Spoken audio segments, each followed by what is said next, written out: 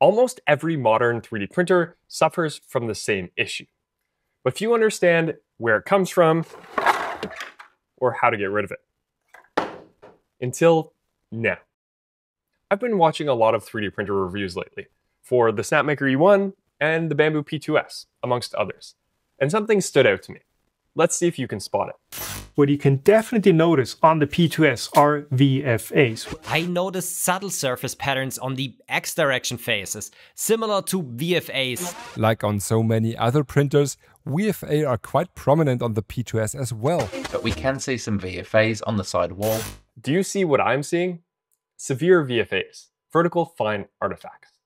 Modern 3D printers do everything short of cooking us breakfast, but yet we still have this major issue affecting the majority of machines. One of the worst offenders is Prusa with their Core 1. I grilled them pretty hard in my review for just how bad the VFAs were. They were present not just on glossy prints, but on matte ones too. Well, it seems like they've taken this feedback seriously, because they've been working hard behind the scenes to resolve it. Supposedly, through a combination of firmware, software, and hardware tweaks, VFAs are gone once and for all. But is this too good to be true? And can what they learned be applied to other printers too? Let's find out. But before we go any further, it will help if you have a basic understanding of what VFAs are and where they come from. Vertical fine artifacts are a type of surface imperfection on our 3D prints. They're aligned vertically and distributed horizontally, often in a repeated or periodic pattern. These have two distinct sources and many confounding factors, all of which overlap, so it can be hard to distinguish the exact root cause. Type 1 VFAs, as I'll call them, originate with the stepper motors. A stepper motor consists of a permanent magnet called a rotor, which is what the shaft is attached to, and an electromagnet, a series of current-carrying coils, called the stator. The stator's magnetic field interacts with the rotor's field to produce torque, and that torque depends on the angle between them. In order to create rotation, we adjust the current in the coils, which changes the strength and direction of the field. But the stepper drivers aren't capable of varying the current smoothly. It's increased or decreased in steps. And because the transition isn't smooth, the magnetic field doesn't rotate continuously, and that causes small fluctuations in the motor's output torque. When the torque momentarily dips, the motor can't hold its exact angle perfectly. The shaft lags behind. Then, when the torque peaks again, it catches up, or even overshoots a little. This phenomenon is called torque ripple, and it introduces vibrations in the motor. So the electrical oscillation creates a mechanical vibration, which can be amplified if it occurs near the motor's resonant frequency. The vibrations of the motor manifest as rotational oscillations of the pulley, which in turn cause the linear movements of the belt, causing the instantaneous velocity of the printhead to change ever so slightly. Sometimes it moves slightly faster, and sometimes it moves slightly slower. So torque ripple yields velocity variations. The printer's firmware doesn't account for this. The motion planner just assumes constant velocity, and extrudes at a constant rate. So when the velocity fluctuates, the extrusion width does too, microscopically. For a printer with Core XY kinematics like these, two motors work together to achieve the motion. A diagonal move only requires one motor to rotate. A horizontal move, on the other hand, requires both. The rates and directions of rotation determine how the oscillations from the two motors combine. Sometimes they add, and sometimes they cancel. That's why Type 1 VFAs can be more or less prominent on different surfaces of the same part. In most cases, slower speeds are actually worse, because they put the motors in the range of their resonant frequencies, which seems a little bit counterintuitive. Slower printing, worse quality. And the structural profiles on the Prusa Core 1 show this especially. The VFAs are really bad. On the other hand, higher print speeds can result in more vibration of the printer itself, which manifests as ringing or ghosting artifacts, especially at sharp corners. This phenomenon has a similar source as the Type 1 VFAs, mechanical vibrations, but in that case, it's the printhead that's resonating, not the motors. These vibrations can be mitigated using firmware tricks like input shaping.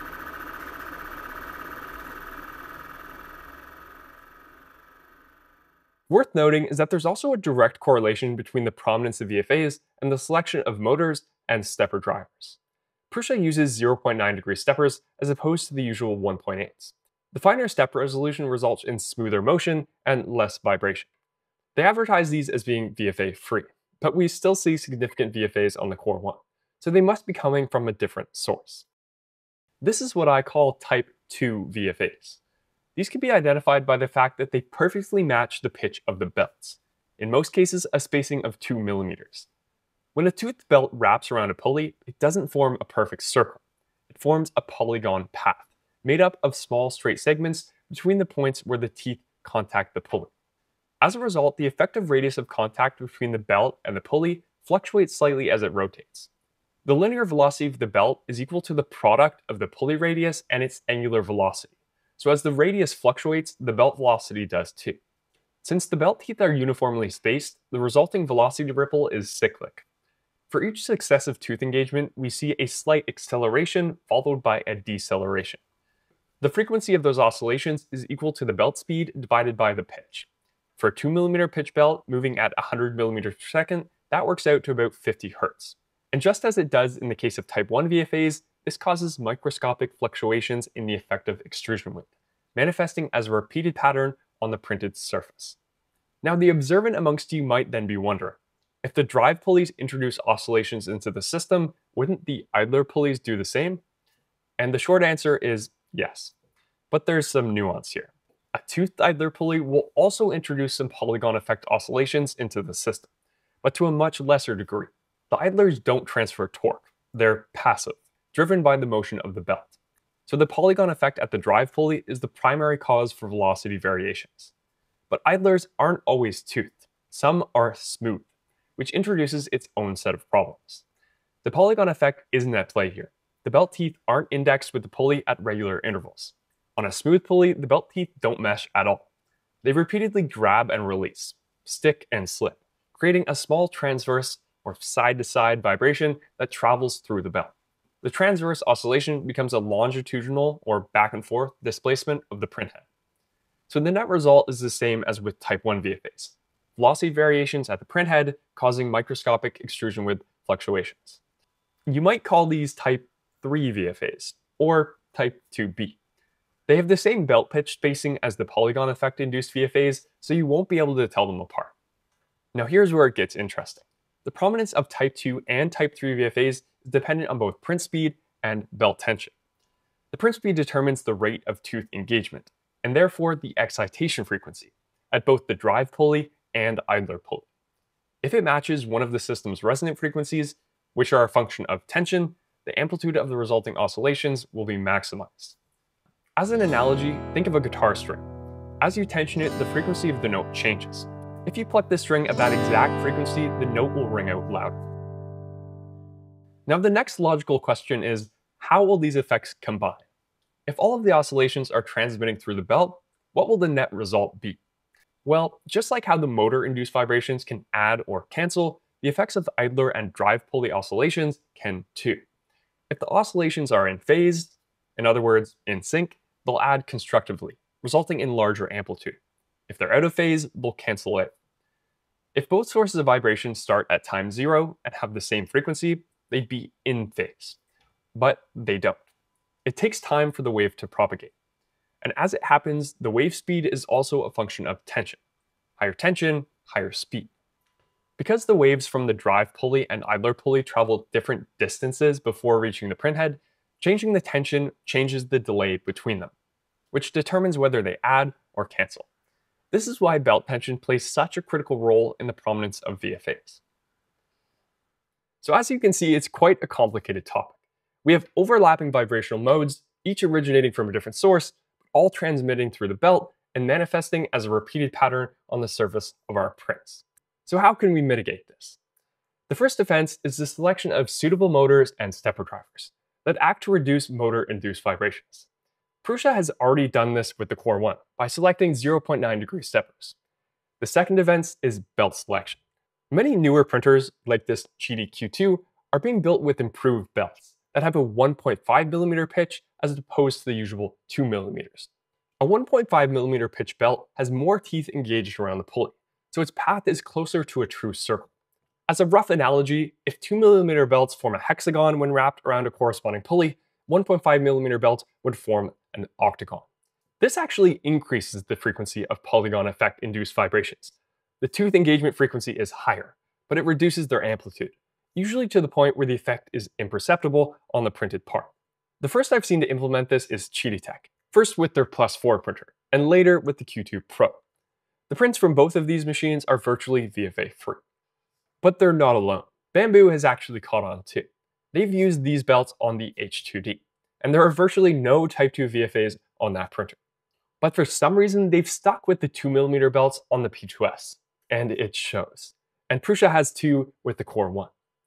So how has Prusa managed to miraculously cure the Core 1 of VFAs, if they haven't changed anything about the hardware?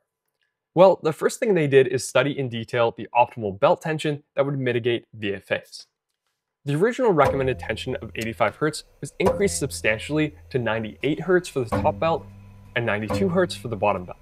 They also implemented a very clever new method for tuning the tension, employing the stroboscopic effect. Much like a camera shutter can freeze motion or even make things appear to run in reverse, a flashing light can do the same. By exciting the belt at a certain frequency and strobing the lights accordingly, we're able to visualize with the naked eye exactly how it resonates. As we approach the resonant frequency, the belt moves with smooth periodic motion. Away from it, it moves chaotically or not at all. Once we've identified the current belt frequency, we're given a recommendation on how to adjust it. And as I mentioned, the belt tension is a confounding factor in the prominence of VFAs, so setting it just right can help mitigate them. But even with the right tension, the belts will still resonate at certain rates of pulley rotation, as will the motors. Ideally, smooth pulleys would only be used for contact with the backside of the belt, with tooth pulleys used everywhere else. If the two sides of the belt is to contact a smooth idler, the diameter should be no less than that recommended by the manufacturer, Gates, which is 1 inch for a 2GT profile. But for some reason, the majority of 3D printer manufacturers ignore this recommendation. Prusa and Bambu are both guilty of using undersized smooth idlers. So in this case, we defer to our third line of defense, profile tuning.